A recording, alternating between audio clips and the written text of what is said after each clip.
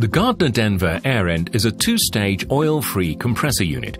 Both compression stages comprise male and female rotors with a special protective coating. There's no physical contact, either between the matched rotor pairs or the rotors and the air end casing. Everything is separated by a precisely engineered air gap. The male rotors of both the first and second stages are driven by a single main gear at the back of the air end. Helical timing gears at the front of both sets of rotors ensure perfect synchronization is kept between the rotor pairs at all times. This means no oil is needed to seal the compression process, making this air end a perfect solution where oil-free compressed air is a critical requirement. Oil never enters the compression chambers, but is used to keep gears and bearings lubricated and cool. Special seals between the rotors and bearings prevent air passing into the oil system and oil passing into the compression chambers. Hot oil drains to an oil reservoir located below the air end via two oil return pipes. The hot oil is then pumped to a cooler and returns to the air end via an oil filter. A pressure relief valve fitted to the front of the air end ensures that oil pressure doesn't exceed 2.5 bar or 36 psi. Oil is topped up via a filler pipe at the front of the air end.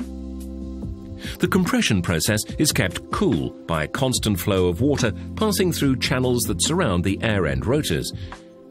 Heat transfers to the water, which is then pumped through an external cooler before returning to the air end.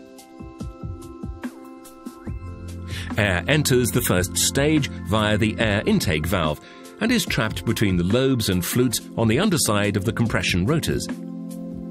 As the rotors turn, the volume of the trapped air reduces, compressing the air and driving it towards the delivery port at the back of the air end.